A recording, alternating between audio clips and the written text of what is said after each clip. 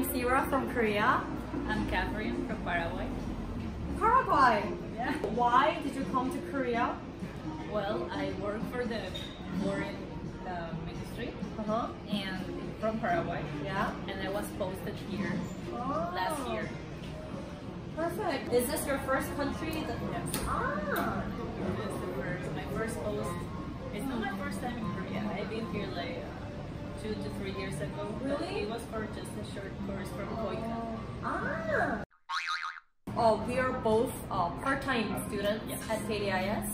Isn't it kind of difficult for you to study and work at the same time?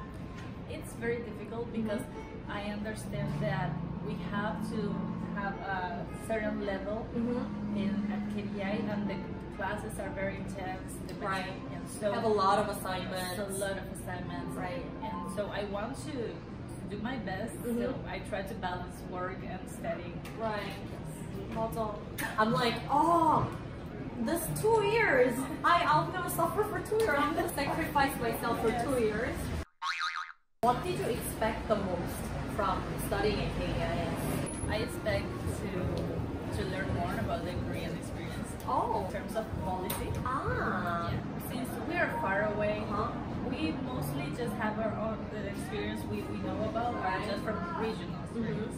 But also, I want to learn more about the people also. I want to get to know people.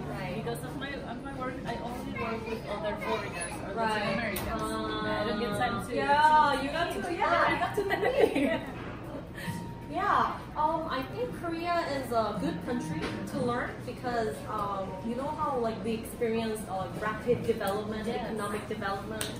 So there will be a lot to offer.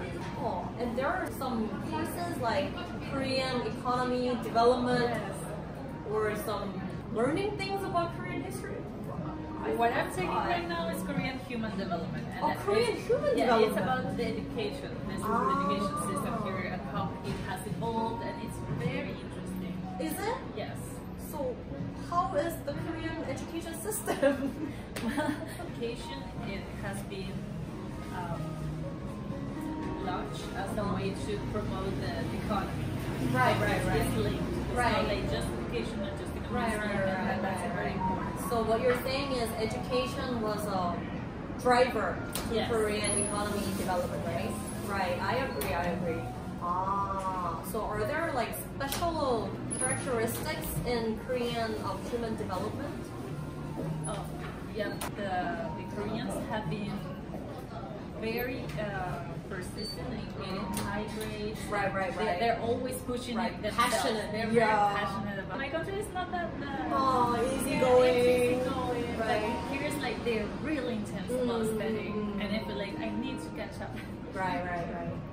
That's what's stressing me out. AMPP. I want to do very well, but I can't. So this Friday I'm gonna have a day off to study. I should do that. Yeah, because I have no time. Yeah, because when I get home I say, okay, I'm gonna study, but I'm so Tired. Me too. I fell asleep last night with my books there. Right, me too. I have my book on the bed, and I while I'm looking at the papers, I fall asleep. But I feel relieved that I have my paper is next to me. Like somehow all the knowledge is gonna pass through the sleep. Please absorb my brain. A final goal, like after graduation, or what do you want to do? After I graduate, I will have to go back to my country after my post finishes here. I don't want to, but I will try to work at the Multilateral department. We have an office for the ODS, SDGs. For the SDGs, and I want to work there. And then when I have to go back again to a different post, I will try to go to the UN and work with the development goals. Oh, that's good.